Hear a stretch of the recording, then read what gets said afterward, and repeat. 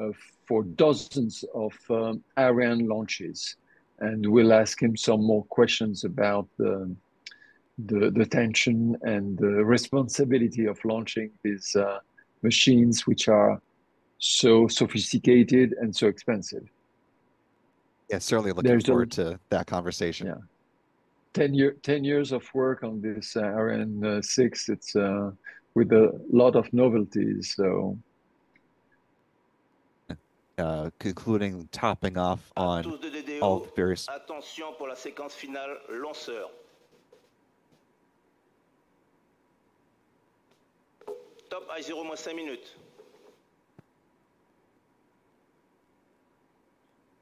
And that voice you heard just now was the DDO that Frederick was just explaining to us, the Director of Operations. So we're going to do our best to not audibly step over them. So if you hear us abruptly stop our commentary, we just want to make sure we are listening in and hearing those call-outs as they come. Just got a quick glance at some of the teams that have made this launch possible. Obviously, thousands of people all around the world are watching the progress of this launch, and the countdown now just a little more than 4 minutes away from lifting off. The upper stage LOX tank topping up, finished up about T-minus 4 minutes, 50 seconds. Same with the lower stage LOX tank and the lower stage LH2 tank. We're just a little more than 30 seconds away from the upper stage liquid hydrogen tank topping off, wrapping up. And at that point, the Ariane 6 rocket will be fully loaded with all of its propellant and getting ready to lift off just a little more than 3 minutes to that point.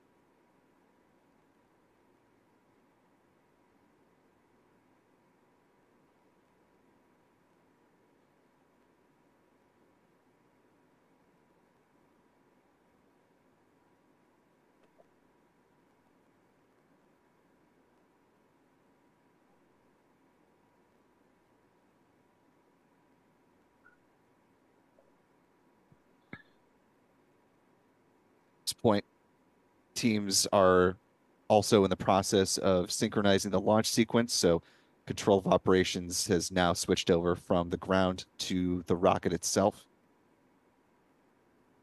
Now a little less than 3 minutes to the planned liftoff of this inaugural flight of the Ariane 6 rocket. Again, coming up, we'll see the Vulcain main engine ignite at T-minus 7 seconds. And then the two solid rocket boosters will ignite at T0, and we'll see a liftoff at that point as well.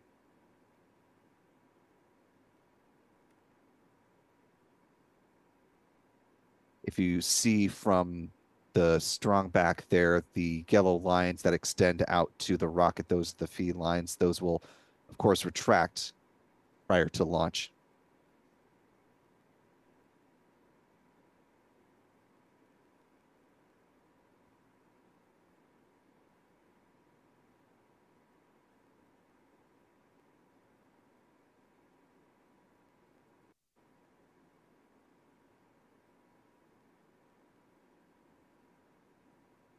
Now less than 2 minutes to lift off.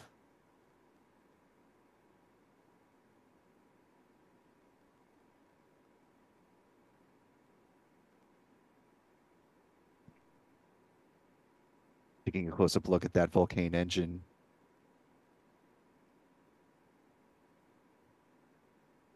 That will be igniting at the T-minus 7 second mark. Now less than a minute and a half.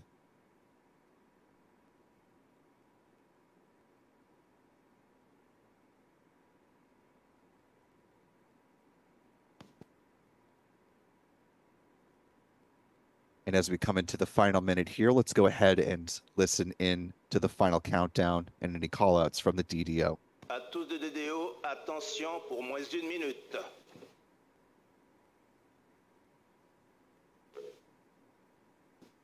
Top I0 moins d'1 minute. can you hear me?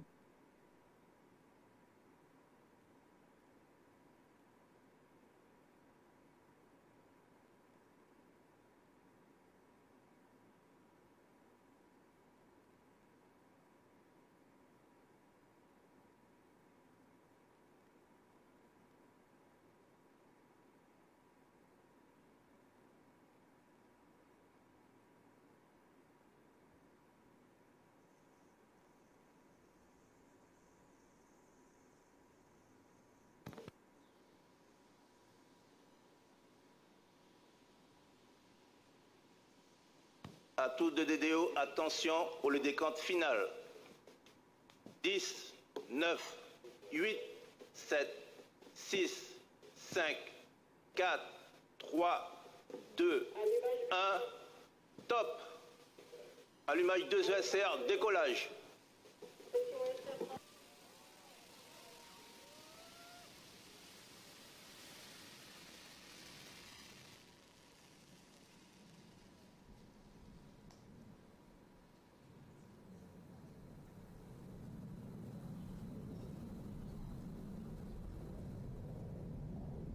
Propulsion nominale. Trajectoire nominale.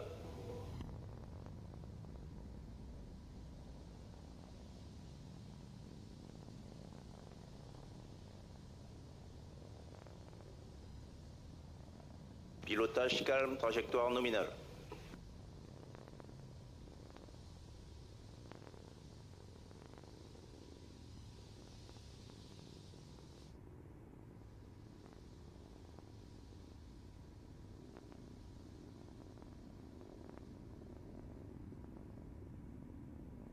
Trajectoire nominale, pilotage calme.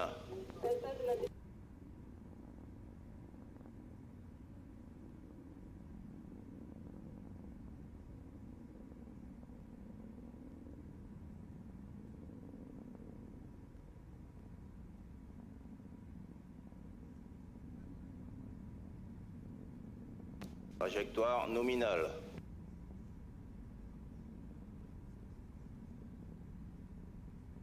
We're now a little more than a minute and a half into this inaugural flight of an Ariane 6 rocket. So far, as you're hearing in French, everything is nominal with this mission. Coming up in less than 30 seconds, at about T plus 2 minutes and 16 seconds, those two solid rocket boosters on the side of the first stage will separate. The fairings will be deployed at T plus 3 minutes, 39 seconds. About 10 seconds to booster separation.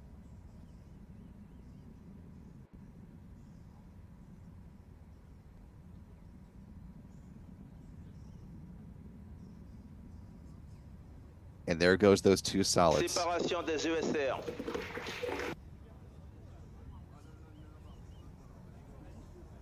And a bit of applause heard in the Jupiter room. Propulsion nominale, trajectoire nominale.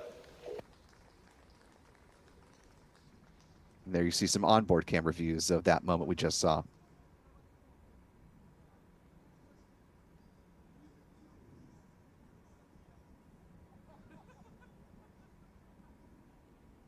Trajectoire nominale.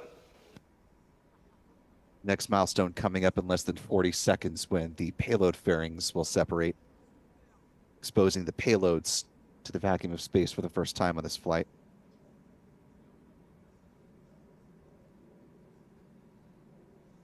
One of the payloads is a camera system on board that is designed to capture about 180 minutes of this mission Pilotage calme, from trajectoire nominale.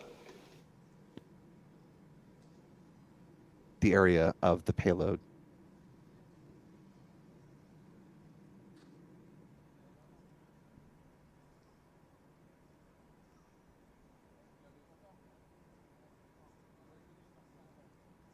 There you can see those. De la coiffe.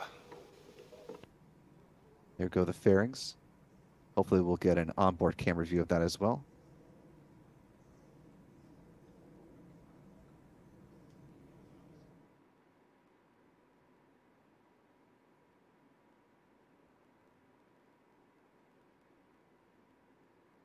They've switched, of course, to this animated version of what they're expecting to see. You can see one of those payload fairings falling away from now. This is a real-time onboard camera.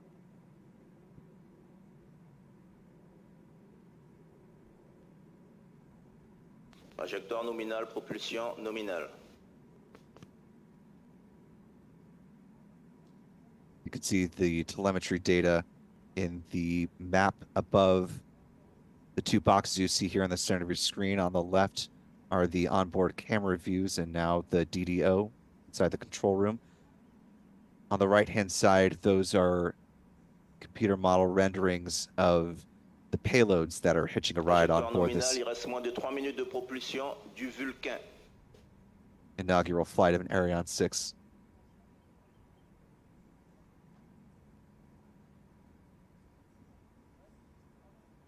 Vulcan 2.1 engine will continue this burn until about 7.5 minutes into flight, at which point it will cut off, and then 6 seconds later, the upper stage will separate. It'll be followed less than 10 seconds after that by the first ignition of the Vinci engine.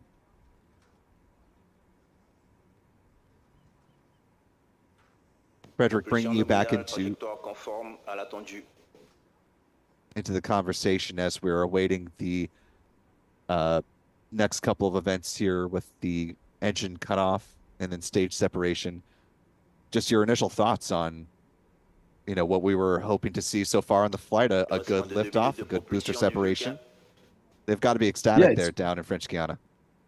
I'm sure, and here too in the VIP room, people are very happy, but they know that it's far from over. But the critical launch, the first steps are looking pretty good. Already now they are close to 180 kilometers altitude, and everything looks good. Propulsion, trajectory, data are good. So let's cross our fingers to see if it keeps going this way. And the amazing thing from just viewers like us is that they have improved by far. We see that SpaceX effect made cameras improving the views of the launch, separation, boosters every time. They seem to be artificial views, and they improve their cameras obviously, and the angles and the telemetry to get these pictures down, these images down. Yeah, you mentioned the SpaceX effect. I think certainly, with the numerous Falcon 9 launches that we see on a weekly basis, combined with obviously the recent flight of Starship and getting those spectacular views through reentry, I think have really raised the bar for launch providers on what the public now, almost expects for these missions. We just heard that the range is the people in charge of the range in Kourou the mission is over. They don't have to intervene anymore. And it looks like a good first ignition of the Vinci engine as well. Yep. Following stage separation.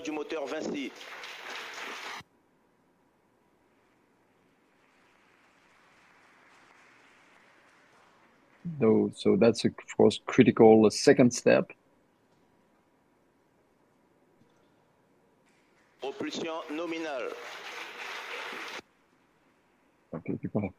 The amazing stage separation there. The amazing thing is that in Paris you hear the window where I'm working are open, and you hear the people shouting all over Paris, but not because Ariane's success is because they have a soccer game very important where France is involved. So it's amazing to see. Well, hopefully at the game they have a second or a part of the screen where they can put up the launch for those wanting to watch.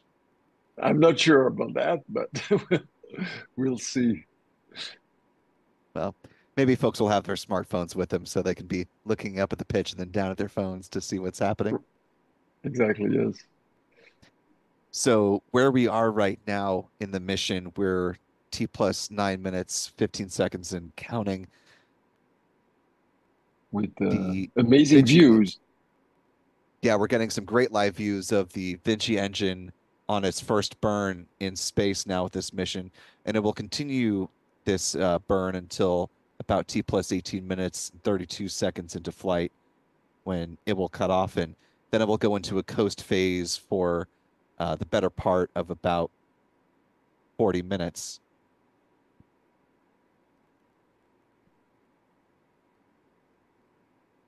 but as you're saying, just, some spectacular views of our little planet down below as it continues its ascent. And it is also interesting to see the trajectory, which is exactly what the launch controllers get on their screen. It's a live trajectory, and sometime when on previous launches where they had some anomalies, you could see the anomaly right away on this kind of trajectory because you see the nominal one and you see the real one with the little cross. So things are still looking good at this point, more than 10 minutes after liftoff. Yeah, and as you said, good at this point, quite a ways to go as the mission timeline extends out to T plus 2 hours and 40 minutes. The last separation command will be issued right about 2 hours, 40 minutes after we saw the liftoff, and that'll be to release the 2 capsules. If you recall, for folks watching, at the top of the upper stage, you saw those sort of roundish items, one that was sort of like a small white dome, another was more of a tan dome. Those are the 2 capsules that will be released back. One is the Nix Bikini, and the other is Space Case, or SCX-01.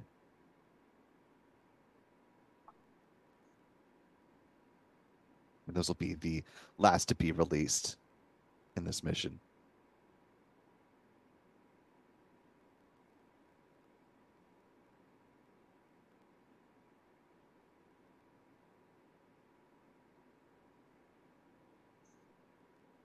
As we're awaiting this next milestone, want to take a quick peek at our live chat here. I know it's been a minute since I've popped over and talked to all of you, but really appreciate those who have been with us for our live coverage as we've cruised on for a little more than an hour so far. I want to give a special shout to our wonderful member community here on YouTube as well, since you allow us to do what we do here at Spaceflight Now. So thanks to folks like John G, Jeff Hansen, I'm Lita, Deborah Jean, Red Dawn, That Opal Guy, and many others. Channel membership, of course, comes with a number of perks, including discounts at our online shop, shop.spaceflightnow.com, access to member-only videos here on YouTube, and, of course, the ability to watch all of our Cape-based launch liftoffs in 4K. Speaking of the next launch from the Cape, we are tracking that mission for in the wee hours of Sunday morning coming up this weekend. Before then, though, we have another Falcon 9 launch with a batch of Starlink satellites on board. That is the Starlink 9-3 mission, which is coming up, lifting off from Vandenberg Space Force Base in California. That is coming up tomorrow evening, as a matter of fact. So we'll have live launch coverage, of course, for both of those missions. And as one other bit of programming note, there, of course, is going to be a couple of important updates coming tomorrow on the crew flight test of Boeing Starliner spacecraft. We'll be hearing directly from NASA astronauts Butch Wilmore and Sunny Williams tomorrow morning, currently still on the International Space Station. And then we'll be hearing from Steve Stitch, the head of NASA's Commercial Crew Program, as well as from Mark Nappy, head of CCP from the Boeing side of things. So looking to learn more about the mission currently in progress, some of the testing that they've been doing on the thrusters on the Starliner spacecraft that they've been working down at White Sands to get as much data as they can before they create a timeline for the return of Butch and Sunny for a touchdown in the Southwest. Nominal. Fin de visibilité par la station de Saint-Jean-du-Maroni. Turning back to this mission now, L plus 14 minutes, 34 seconds and counting. Frederick, that map that we saw just a moment or two ago that looked like it was showing the next ground station coming up. Is that in fact what we were seeing? Because we're now back to the animated version of the upper stage. So I'm guessing we're in a bit of a handover period, essentially, from one ground tracking satellite to another, or ground tracking dish, I should say. Yes, indeed. Yes, we are in between two missions, and we see the inclination is pretty high because obviously the trajectory will go over Europe in the next half hour, as we can see it. It's going north. But of course, they have some ground station, not only in North Africa, but especially you have some ESA station in Spain to track. So soon, I believe they will be able to follow what's going on, especially on this first mission. They want to know exactly what is going on. If there was a failure, they need the telemetry, the constant telemetry, all the data. Yeah, obviously that's incredibly important to make sure they've got a good stream of that. Yeah, I'm trying to. So we are just about 2.5 minutes right now until the cutoff of the Vinci engine. Then it will go into its first coast phase.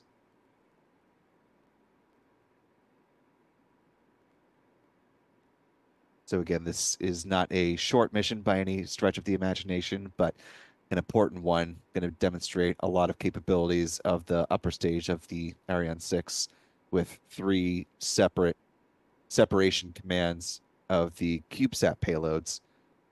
And then, of course, the capsule separation, capping things off. And there's that ground station we were just talking about, right? The Santa Maria. It's in the Portuguese island. Azores.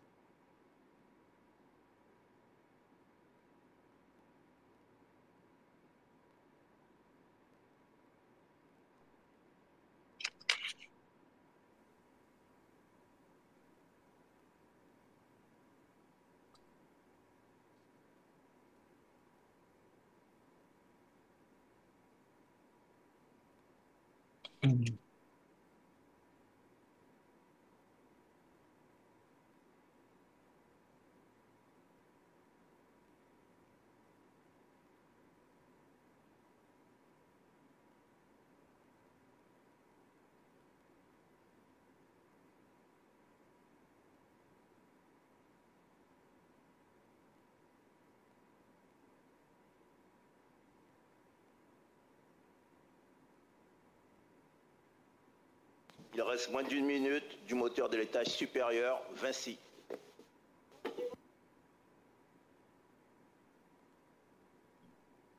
It looks like they've got a good acquisition of signal from the ground now, getting those on camera or on board views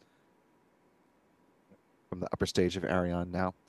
We're about 20 seconds away from that engine cutoff.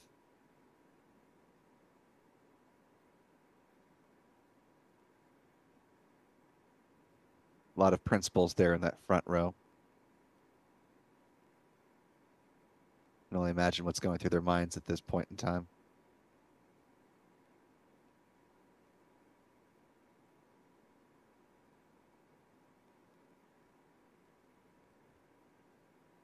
Extinction du Vinci.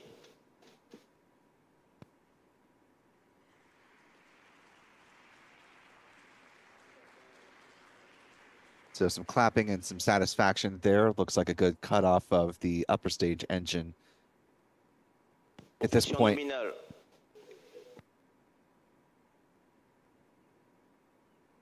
as you just heard, they're still in a nominal phase of the mission, going into that first coast phase at this point in time.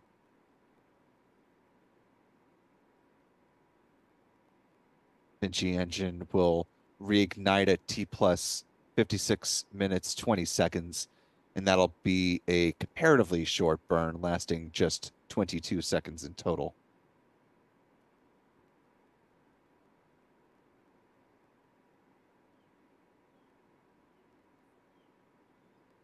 But helping to maintain the correct temperatures on the cryogenics on the upper stage, the first auxiliary propulsion unit was powered up just before the 9-minute mark into this flight. and it will stay active until T plus 1 hour, 5 minutes, and 36 seconds. And that'll be just before the first separation command is issued. And those will all come in fairly rapid succession at that point.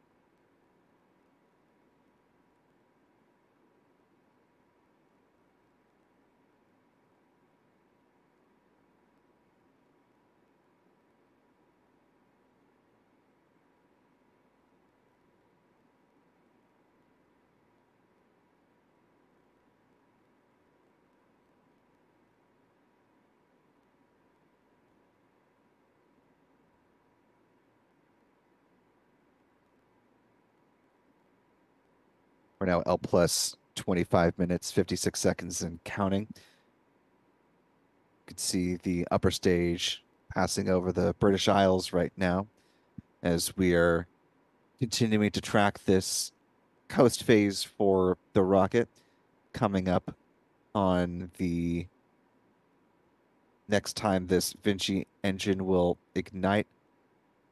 It's coming up at T plus 56 minutes and 20 seconds. And again, that will be a relatively brief 22-second burn.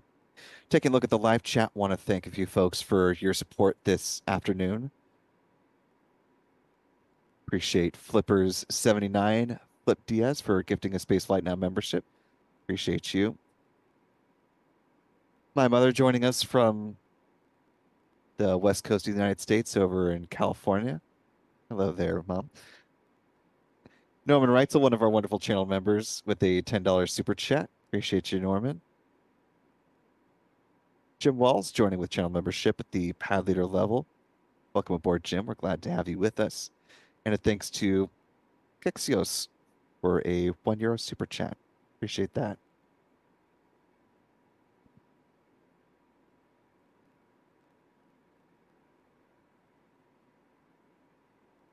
We're in another period right now in between the ground stations, so looking to get on board camera views back in the next little bit as they complete the next handover.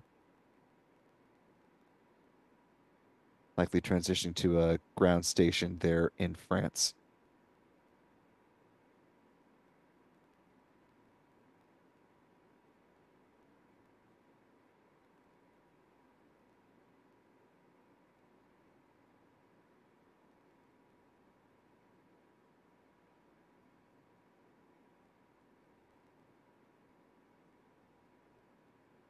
Also want to thank Clistia Lee, one of our wonderful moderators, for not only holding down the fort this afternoon here in the live chat, but also for gifting 5 Spaceflight Now memberships. Really appreciate that, Clistia. And to our newest 5 channel members, welcome aboard. We're glad to have you with us. And if you haven't already, be sure to thank Clistia in the live chat.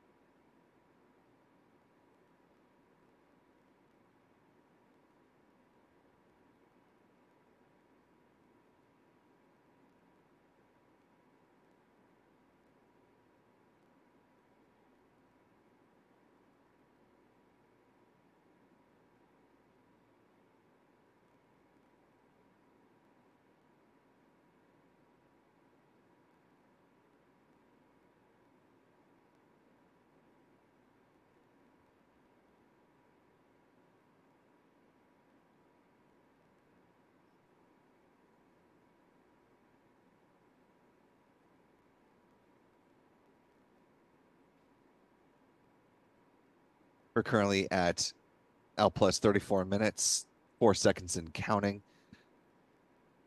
At this point, we are just about 20 or so minutes away from the ignition of the upper stage Vinci engine. That burn again lasting just about 22 seconds in total, the second of 3 burns. 2 burns are going to happen before the CubeSats are deployed, and then there will be another burn prior to the capsule separation. But as we are sort of at a bit of a lull in the principal action here, Frederick, who's of course still at the European Space Agency headquarters there in Paris, has had the opportunity to pop downstairs and take the pulse of the VIPs who have gathered here for this opportunity, taking some time away from potential soccer matches. So, Frederick, going downstairs and seeing some of the folks that are around, what's the mood? I'm sure it was jubilant. Exactly. The mood was jubilant, and there are hundreds of people seated, but they were very joyful, applauding at every step of the liftoff, and then the next operation of Ariane 6, and everybody was quite impressed, including some of my colleagues that I've seen, that everything went without a hitch. Usually there are always a last minute thing about a green light, red light on a minor detail or weather or things. And here, okay, it's everything went well. So people are very, very, very excited. Among the VIPs, you have a lot of VIPs, a lot of military, as I told you. The military are quite happy because hopefully if things go well until the end of the mission, in the next mission or the next mission, there is a critical intelligence satellite that the French military wants to have in orbit, and that's the kind of satellite that is not launched on the Falcon 9. It remains in France or in French Guiana. So I'm sure they are relieved about seeing this beginning of success. Then we'll see. You had also Frédéric Dallest. Frédéric Dallest, of course, is not known, not even in France, but is the father of one of the 2 fathers of the Ariane. He is the guy who conceived Ariane in a long time ago in the 70s, and he was here, very calm, no big speech, but he was happy to see that things are going well and smoothly, both. So we see that there is a next generation who is doing the job, and it's of course it's very important because Europe is putting a lot of money to keep its autonomy, to have this access to space. When I was speaking yesterday with the lady, the research minister, who 10 years ago, the French research minister, secretary, let's say, who started this program, and I was telling her, okay, it cost something over $4 billion to develop Ariane 6. It's 4 years late, and then there will be some subsidies, and she told me, but look, of course it's expensive, but first it's an illusion to think that rockets everywhere in the world are not just a commercial business, even after decades of space history. In the States, even the incredible success of SpaceX, Falcon, and other companies is because NASA is here, because the Pentagon is here. So that's the big, rich institution. So a rocket is an investment. At this point, she was telling me, her name is Mrs. Fioraso, Geneviève Fioraso. She was telling, but look, the money invested by China, the money invested by India in space program, in Japan, everywhere. So to be still in the game, we need to make these investments, and they are not $4 or $5 billion is not a huge amount, as we know, for a whole new generation of a big heavy launcher. So she was telling it's a requirement if Europe wants to stay in the race. And even we saw this Ariane 6 development. It's only developed by 16 countries. So it's not all ESA. ESA is almost 30 countries joining ESA. So it's and another aspect very important in Europe. Not only there is this kind of geopolitical importance of having Ariane 6, but it's also for the industry. And we were underlining earlier, it's costly. Of course, it's much more costly to have an Ariane 6 than a Falcon 9 because you have 16 countries where their own industry is working on this program. So it's a little bit like in during the Cold War, where you had all the aerospace industry in the States, in a lot of different states, in terms of risk, of geopolitical risk, but also for the industry. As we know, every state representative tried to have a part of the cake, a part of the industry in their state. So it's even more important in Europe, where the countries want to invest, but they want to have also the industry. So it's very important. That's why we need to have new generation also of rockets. It's not just technical progress. It's also to keep the industry alive. Otherwise, the industry collapse. That's what a lot of politicians in Europe, not only in France, are underlining. And France is, by the way, I was checking the numbers, is investing 53 or 54% in this Ariane 6, when other countries put much less. So France is really the leading force in this program. It has always been like this since General de Gaulle. It's a long time ago. It's a past history of France. But General de Gaulle was invited in the early 60s in Baikonur in a secret flight. They never told to the general, who was the president of France at the time, that he would go to Baikonur, or where it was located. He was going just with his military attaché. There were two people to see a launch from Baikonur. And when he came back, he started the whole program, missiles on one side and civilian rockets on the other side. That's how they started the idea, the concept of having rockets and not to be dependent on foreign countries. And Mrs. Fioraso was telling me yesterday, we remember in the 70s, French people were very close, even closer than today, working with NASA. And there was a European satellite called Symphony. And on the American side, it was NASA and the government say, oh, no problem, we launch your satellite, just pay the little part of it and we launch it. But then they say, oh, yeah, you can launch it, no problem. But and they did launch from Cape Canaveral. But then they say, oh, that's a communication satellite. You are forbidden to use it for commercial purposes.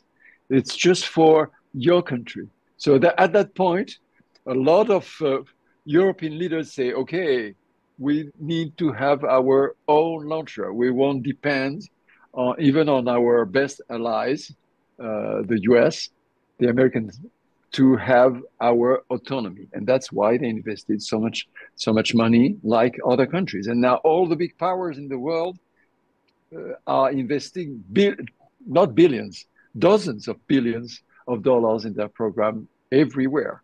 And except perhaps Russia, because Russia has other trouble, so they have less money, but they're also the big initiators of these space programs. This is my presentation about, but that was the sum up of the discussion I had with the former minister, Mrs. Fioraso, who put really this Ariane 6. She went all around Europe and she made the decision. So she's very happy and she's in Kourou right now.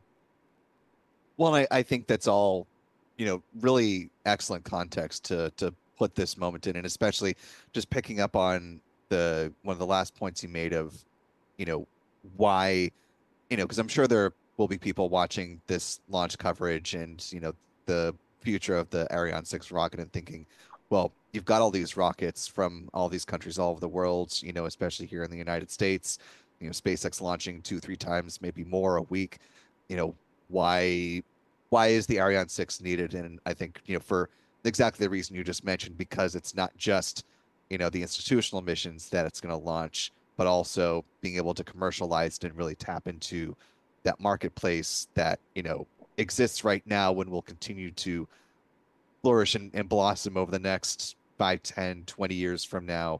Uh, you know, it's important for there to be, a rocket that, Europe can depend on to be able to carry out those missions and, not go through some extra hoops and hurdles to potentially launch, from here in the States with, Vulcan or Falcon 9, Falcon Heavy, eventually New Glenn. And, going back to another point that you made of, you know, this having, hundreds of millions of dollars of subsidy investments on an annual basis, I think folks can, look at the commercialization of a Falcon 9, a Falcon Heavy, for example, or even, um, the Vulcan rocket, which has launched one time so far, looking to launch at least a couple more times before the year is out, if all goes well. SpaceX and ULA, rely in no small part on getting very lucrative, uh, you know, federal contracts with the Department of Defense through U.S. Space Systems Command on behalf of the Space Force, as well as the National Reconnaissance Office through the National Security Space Launch procurement process, which they're getting ready to, announce more of those awards later this year. They announced the companies that are going to be vying for what's called the lane one of this 2-lane future contract. So a lot of, federal dollars going into these, commercial launchers, which also serve customer payloads. But it should not be, lost in the background of that, they're still getting quite a bit of money from the federal government and for developmental purposes too. Obviously, if you look at Launchpad Live right now, you can see a Super Heavy booster down there at Starbase in southern Texas, which is, getting ready to support the 5th flight of Starship. But you've got the Human Landing System program, which is managed by NASA's Marshall Space Flight Center, offering a lot of their expertise to both SpaceX and Blue Origin as they're getting their launchers, or their landers, I should say, ready for future Artemis missions. So all that to say, it's all, tied into the governments where these launchers are based. However commercialized they become on the one hand, the tie to the nation that they're from is, and the, the sort of greater regional ecosystem, still very important. Case in point with the Ariane 6. Yeah, exactly. Yes. There is, I don't know if we have time now, but also there was a big debate in Europe, because of course everybody worldwide is impressed by the successes of Falcon 9, and then there was this big debate: should Europe had to choose a reusable or partially reusable rocket? And as we know, Ariane 6 is not reusable. It's the classical rocket where you lose most of it.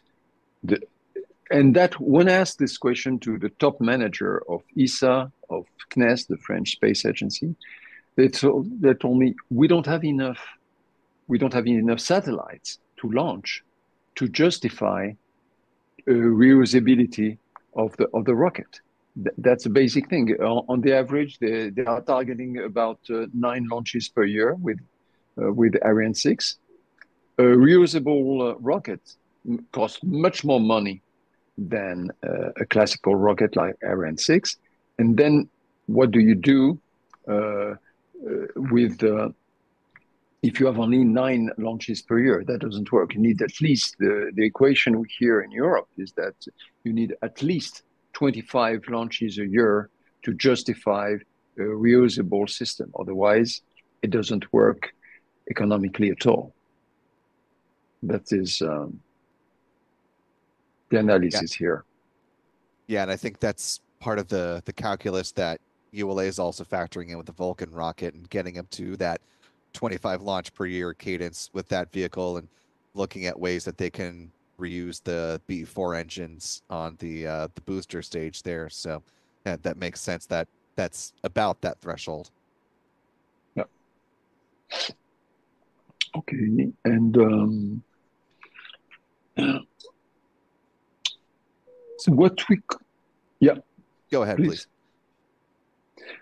The amazing thing, we have time, and the amazing thing is that I was checking, I followed Ariane from the first Ariane L01 in this very same building at the headquarters. It's amazing that during 3 decades, the Ariane program, the Ariane 1, 2, 3, 4, and 5, they were leading the commercial market by far. I mean, it's 2/3 of the satellites worldwide, not just in the Western world, were launched by Ariane.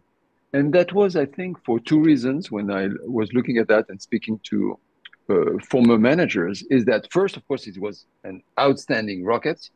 We said it already. That's why we could put James Webb on such kind of rocket. But also, it was a golden age for Ariane until, let's say, 5-10 years ago, because of the shuttle strategy in the US.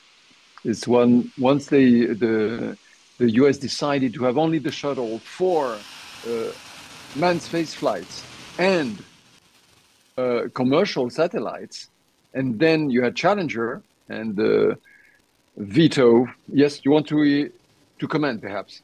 Oh, just to let folks know what you're seeing here on the side of the screen. This is a launch replay. Of course, there's not just a secret Ariane 6 that's launching for a second time. Just to clarify that for anyone who might be confused as to what's happening. It launched more than 51 minutes ago. This is just a multi-camera view replay of it with some really nice angles there. But anyway, you were saying. Yeah, I know it's very important to have the different cameras that were analyzing how the launcher behaves. So I was saying that this Ariane was so lucky somehow to be not only a very good technology, but also to be the only game in town. So of course, once the White House decided to forbid the shuttle to be used for commercial purposes, okay. And most of the rockets, classical rockets in the US, didn't exist anymore because of this policy. Of course, people had to rely on Ariane, so it makes the best years. And even at the time, we say, okay, Ariane and Arianespace made a lot of money, and it's true, they made a lot of money. But still, you need some government countries to invest in the rocket industry to make it livable and to make it even to have some commercial activity with it. You cannot go from scratch and to do a business out of a rocket. You need always big investments. Absolutely. And for our viewers watching right now, the reason that we're getting some views back inside launch control is we are now just a little less than 4 minutes away from the ignition of the Vinci upper stage engine, which will perform a nominal 22-second burn. So it's coming up at T plus 56 minutes, 20 seconds. So we may hear again from the DDO in the next couple minutes here. So we'll try not to let our commentary cross over on that. And actually, let's go ahead and we'll pull back on our commentary for now until we get through that burn, and then we'll be back with you with more commentary on the other side, just since we don't know exactly when their callouts are going to come, and we want to be sure to listen into this moment. Is a very key part of the mission right now. The first time that a Vinci engine will nominally reignite in space.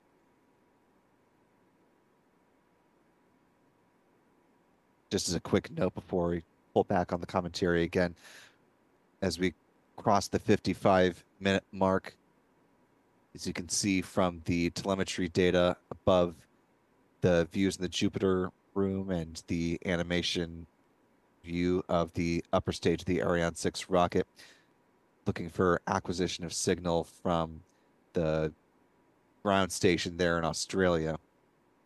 So looking to get some upper stage views, hopefully before the ignition of the Vinci upper stage engine, which will perform a 22-second burn that's coming up now in less than a minute.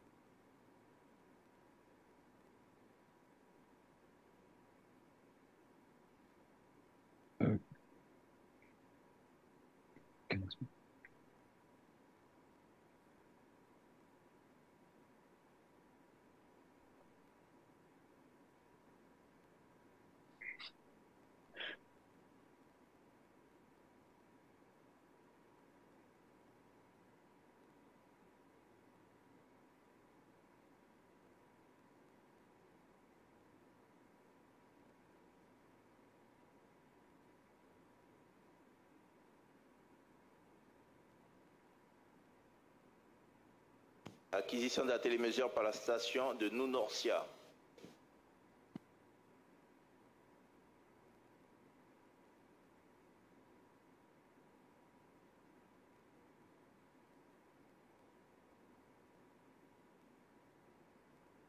Deuxième allumage Vinci.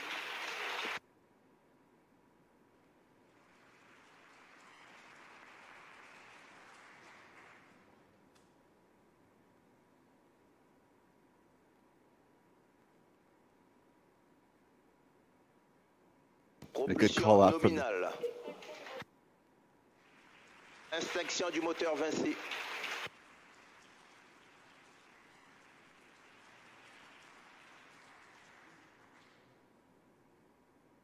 good call out from the DDO there. Some celebration in the room.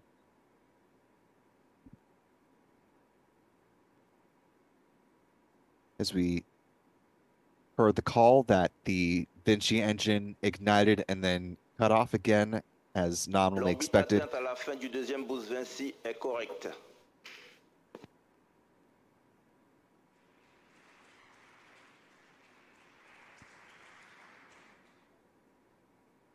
So, Frederick, bringing it back here again. I took a little bit of French in high school and college, but I admit I'm a little rusty these days. So if you wouldn't mind playing translator for us and relaying what we're hearing from the DDO.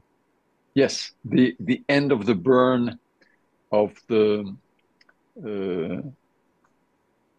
Vinci worked perfect. The Vinci cutoff was good, and the second Vinci boost worked well. And now we are expecting the APU, auxiliary propulsion unit, to cut off in a few minutes, and everything looks nominal. They are quite happy about it, and we heard the applaud and people applauding in Kourou, but also here at the ESA headquarters. Things are looking good. Certainly the calls they want to hear, and the Director General posting on X, formerly Twitter, that with that burn, the upper stage has now circularized its orbit as they're preparing to deploy the first set of CubeSats. So, like you were saying, Frederick, just a good marker of success so far with this mission. Obviously, you don't want to count your chickens before they all hatch, but so far the first couple of eggs seem to be, have hatched pretty well.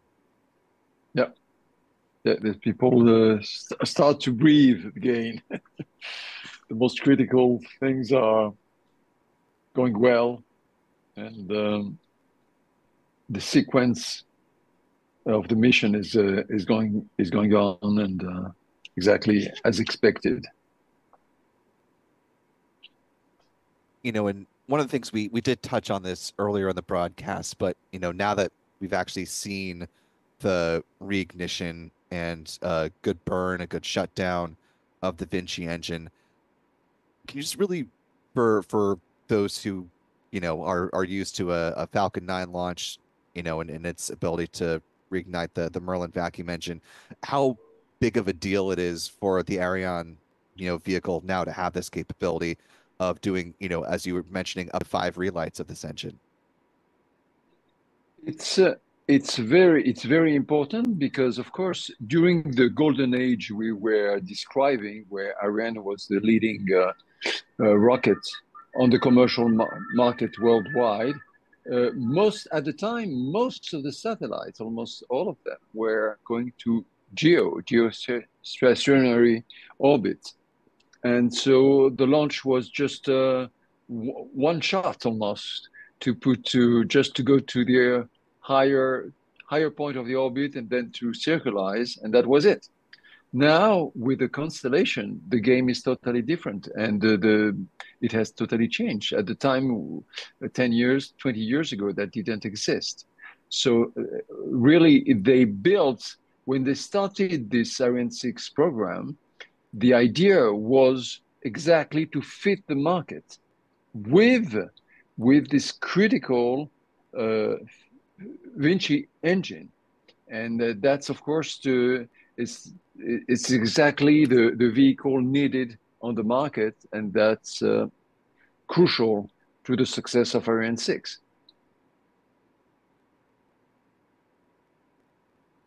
Yeah, and so far it seems like it's performing as well as they expected it to. They're not going to need as much capability as it possibly can handle, but certainly um, it's got a good way so far with this mission. Want to bring in the we can the ESA broadcast visually, not the audio, Stephen, into our view here, just as they're reviewing some of the payloads that are going to be deployed with this mission. So just to give our audience a visual of some of the things that are going to be sent off into orbit coming up in the next few minutes. The shutoff of the auxiliary propulsion unit happens at T plus 1 hour, 5 minutes, and 36 seconds. And then the first separation command will be issued at T plus 1 hour, 5 minutes, and 53 seconds. The second, 3 seconds after that. And then the third, about 6 seconds after that. So things will be moving pretty quickly coming up in the next several minutes. And we're just getting a visual overview of some of the payloads that are on board here.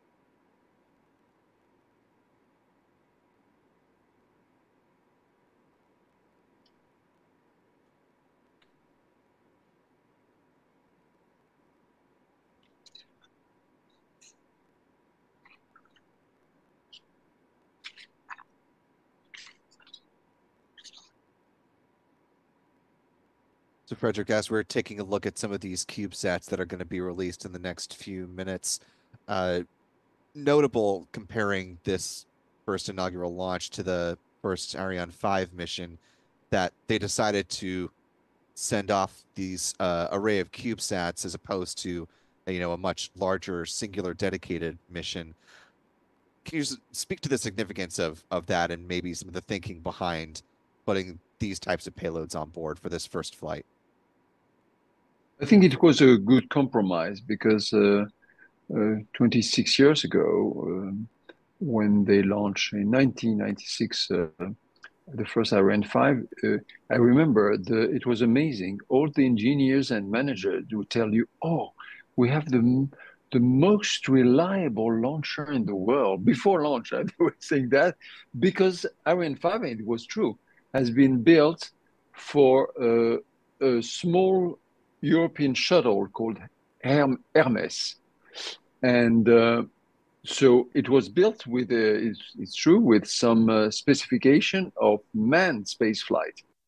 And so they were so almost arrogant about, oh, it's the most reliable thing before flying it. And at the time, they choose to put these clusters satellites, which were an incredible research mission for hundreds of PhD students. So it was risky. Yeah, go ahead, please. Oh, sorry to cut you off. We're just no problem. Less than 10 seconds away from that first separation command. So exactly, yes. Let's go ahead and listen in and see if we can hear the DDO call that. Extinction APU. APU, auxiliary propulsion unit cutoff, was good, confirmed.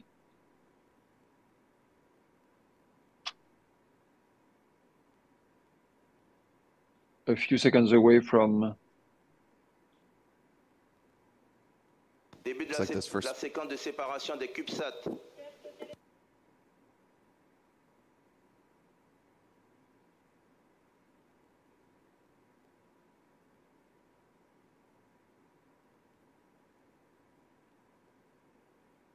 So we've got onboard video now.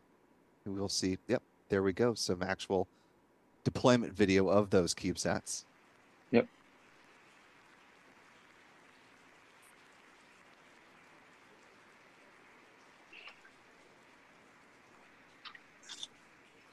So at this point in the all of the CubeSats should have been deployed. Is that the call that we just heard? Yes, confirmed. Yes. They are so happy that the CubeSat have been released properly. Exactly on the timeline and the right schedule. They are very small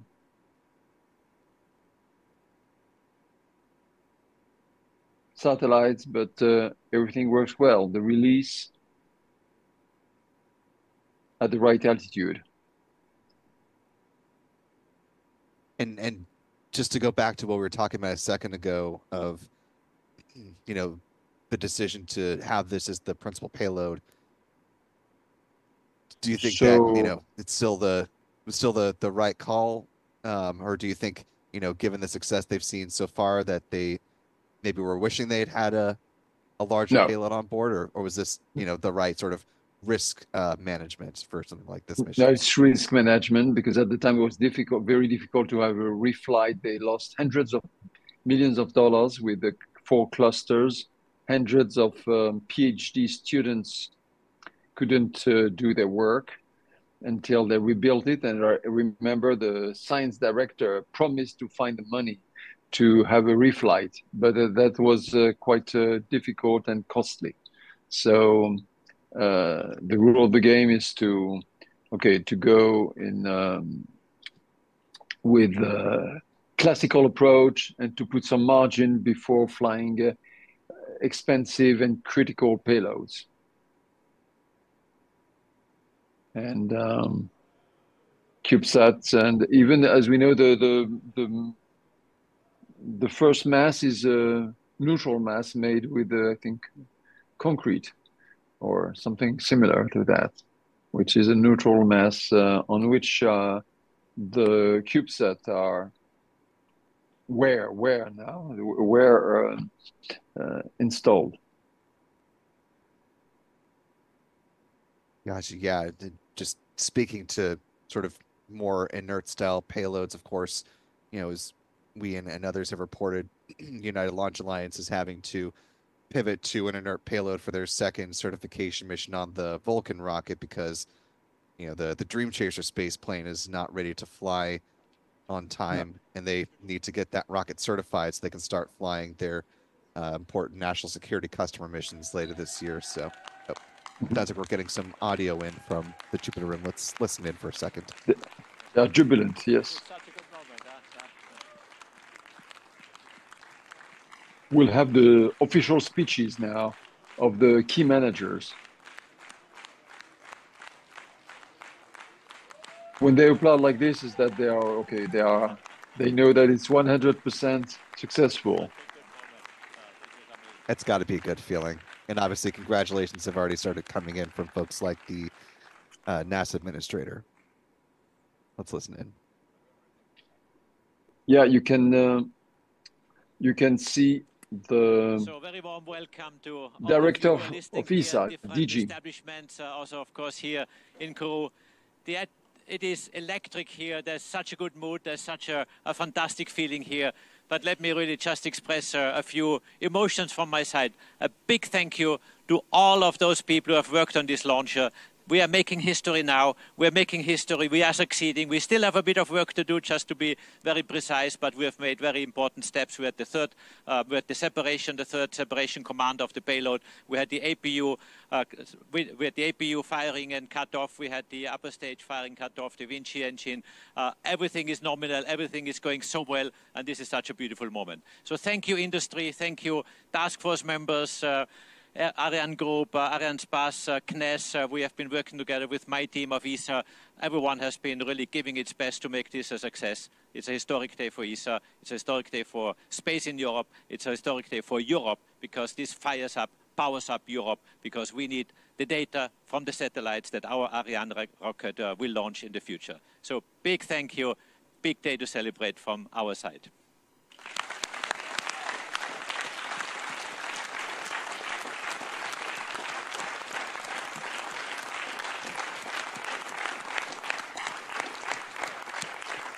So Joseph has said it all, so I'm not sure I have much more to say, but Europe is back. Europe is back in space, so this is perhaps a very important This is the moment. boss. Thank you very much. Thank you, of the French Space Agency. French Guiana, to CSJ team, who has been working very, very well and was very challenged over the last few years. So it's a great moment, and Europe is back in space. So thanks a lot.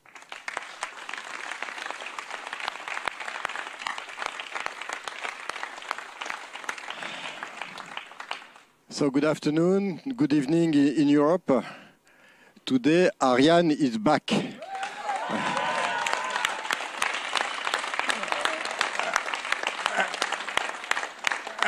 And today, with this new launcher, Europe is restoring its autonomous access to space, and we all know how important this is for all of us.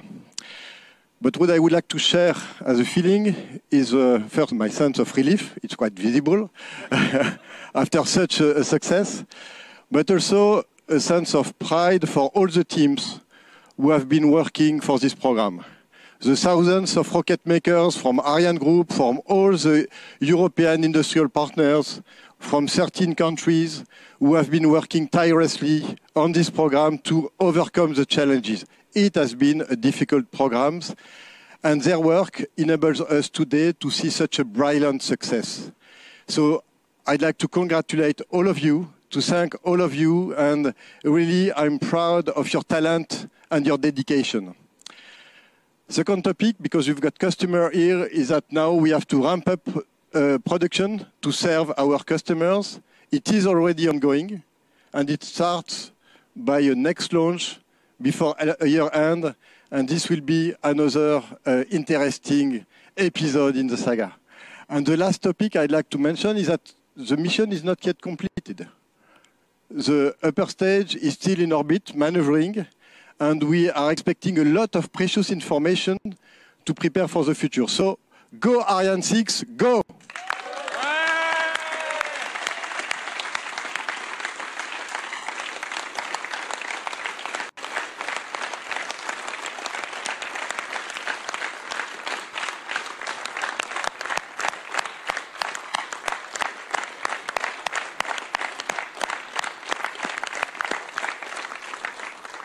So I want first to thank all the member states who have participated in the funding of the program. We have here former Minister Geneviève Furazo, we have Anna Chrisman, space coordinator in Germany, and it would not have been possible without their continuous support. So thanks to all of the member states of ESA who made this success possible. The second thing I want to say is to, as said by Martin, to congratulate all teams. This decision has been made since a decade, and all teams who have worked for this success in the agencies, in industry, is an outstanding Team Europe, and today it is their success, and they must be very proud of what they have achieved. And last but not least, it's our customers. During these years, the customers stand on our side. We have a backlog of 29 launches to deliver for both institutional and commercial customers. It would not have been possible without their trust and without their loyalty to Arianespace. So my thought now is going to our customers who have been on our side, and now we must deliver. And I am very proud to announce that what has been achieved since 1 hour and 6 minutes and what is currently being achieved allows us to make a mission for the French MOD by the end of the year, and it would be the second mission of Ariane 6 and the first operational mission. Thank you very much.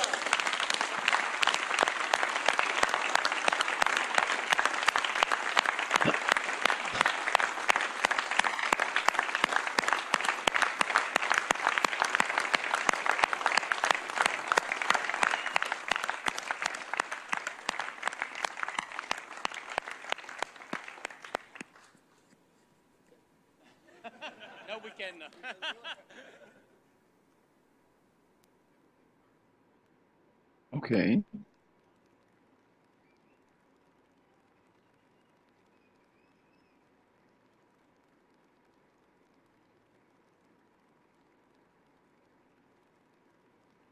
Looks like they're giving a little bit of love to the DDO there, who's obviously been hard at work in this mission.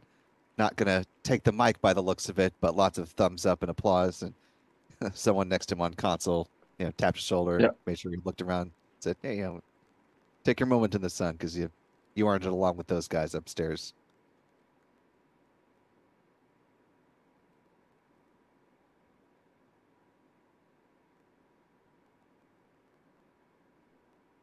So just to sort of bookend what we were just hearing from all of those figureheads, Frederick, culminating in that final statement, which you had talked about earlier in the broadcast, the next mission being the first operational flight for Ariane 6, an important government operational mission. Can you talk a little bit more about that from your reporting on this upcoming flight?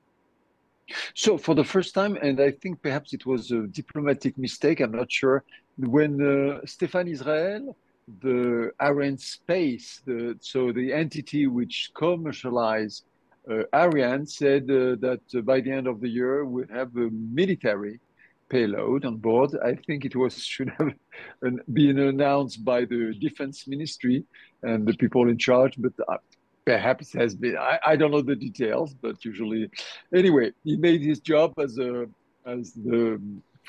the business of Ariane, and he announced that that will be the next payload. So it's the French defense that will that will launch. Excuse me, can I, Willie? Can I 1 second, because we have Julio. I have to catch him. He's a very important person. Yes.